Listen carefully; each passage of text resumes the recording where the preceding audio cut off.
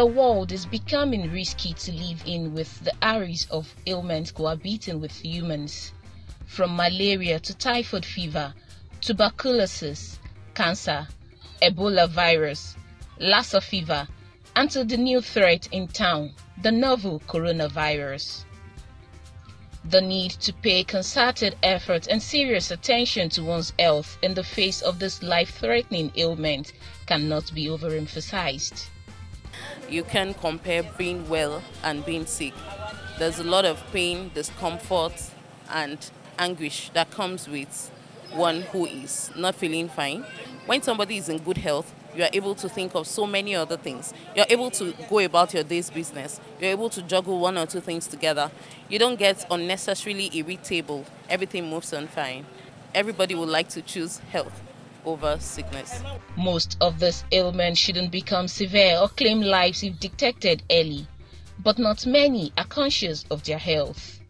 So the question is, why the negligence? Some persons feel that when I get to the hospital, they will always say something is wrong with me, even when nothing is wrong with me.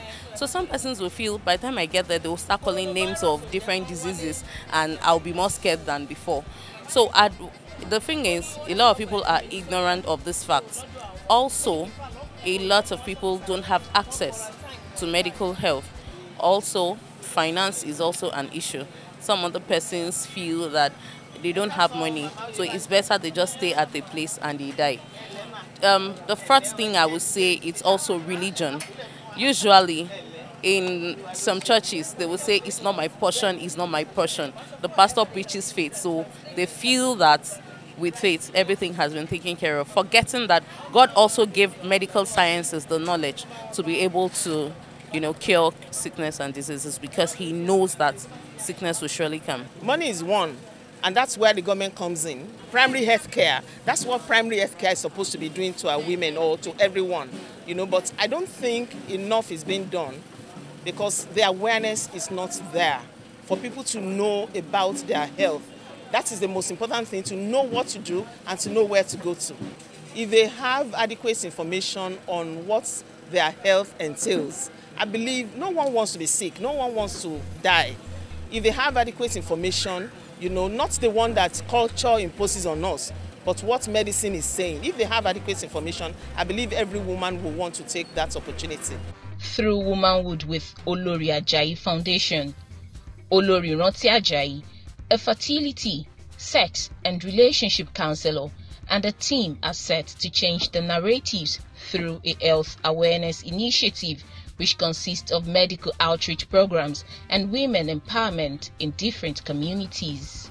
Opó ni mí, ibi tí mo dẹ̀ ti wà tí mo ti ń dáná mo manage ní ibẹ̀ ni, kì í ṣe mi ni mo ní.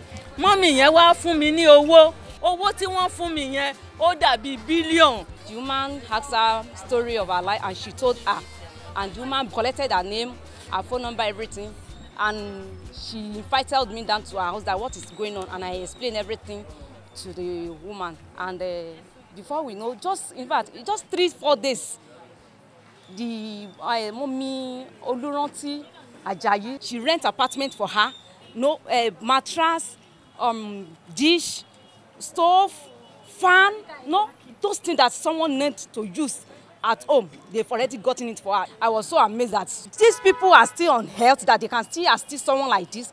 We want to reach out to people to make impact. We give sewing machine to people. A lot of people, even these people that are here today, I've not met them. This is my first time of meeting a lot of them, but we met online. And a lot of people have benefited from this foundation just because we choose to do what is right. From the little that we have, we organize empowerment programs that we recognize the widows in our community, or the single women, or people, you may not even be a widow, but you are in need.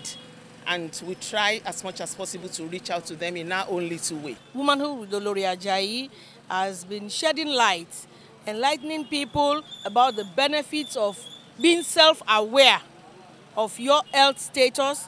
And aside from that, Womanhood with OLORI Ajayi will reach out a lot to widows, single mothers, generally the less privileged women in the society. We try to do the little we can. Our matron has been up and doing, and members have been supporting her, trying to actualize the dream.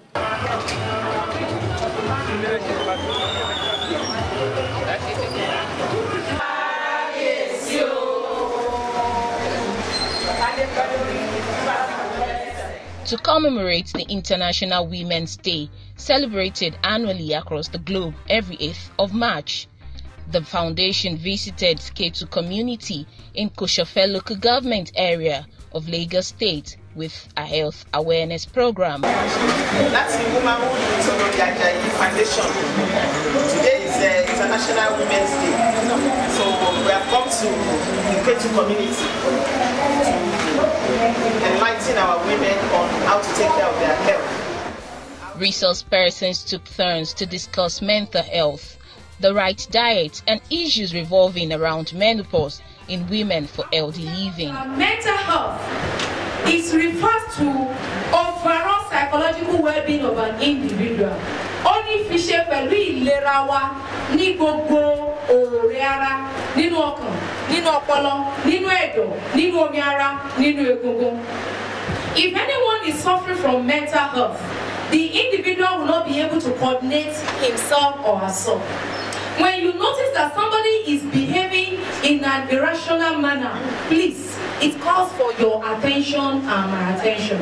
Everything that has a beginning also has an end. And about the age of 40, when the body is beginning to change, these changes ideally take place between the age of 40 and 50. But in a few women, these changes may take place a little earlier. That is why we keep telling women, you see, if you notice any changes in your body that is unusual, please talk to the expert so that you may live a good, healthy life. The key to living healthy, first of all, starts with your diet. There's a particular weight you should maintain at a particular age so that you will live long. How do you achieve this healthy weight? By eating the normal things you should eat. For our elderly people, as much as possible, saturated fats, they are not good for you. Please try as much as possible to do fish, stockfish, and gomo. Free blood tests, blood pressure, and vital signs check were conducted for members of the community as part of the group's contribution towards early detection of diseases and ailment-free society. We're here today because we feel it's also the International Women's Day, and we feel that one of the things we can do to help the community is to bring medical check, to their doorstep. So here it's easy. The checks we're doing today, they are free of charge. We are doing it because we also want to identify with women and also people in the community. Now we are going to be checking blood pressure. We're also going to be checking the blood sugar. Then we have some drugs to dispense, the multivitamins and the analgesics. Now some other persons we have checked so far, we discovered that their blood pressures are high. Some persons also have high blood sugar.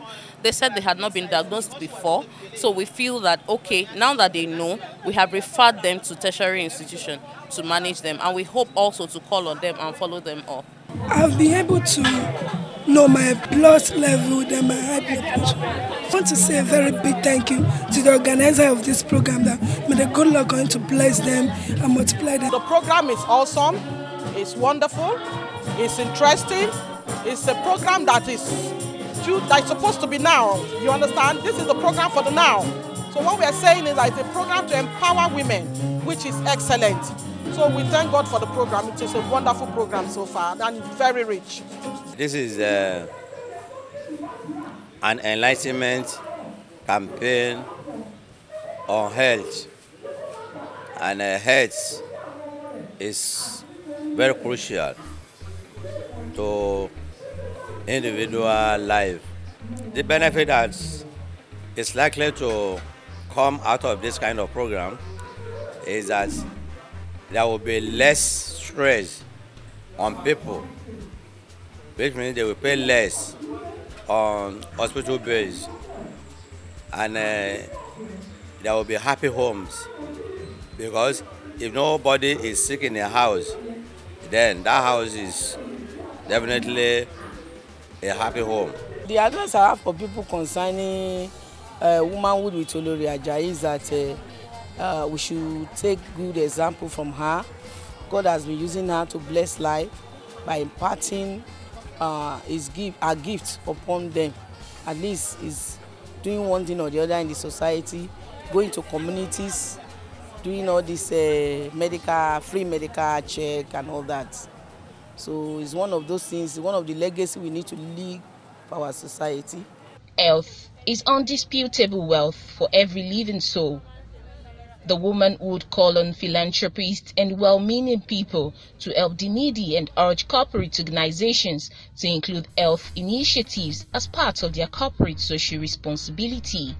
They equally call on the government to review health policies for communities free of unhealthy individuals. This is a wake-up call for all of us as community leaders, as individuals. We have to give back to society, and this is one of the major ways that we could.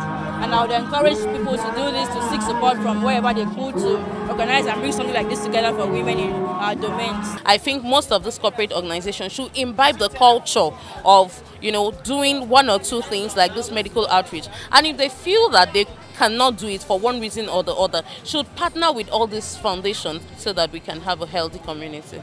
The government should do more in terms of health policy. If they have promulgated laws that has to do with health, they should follow it up.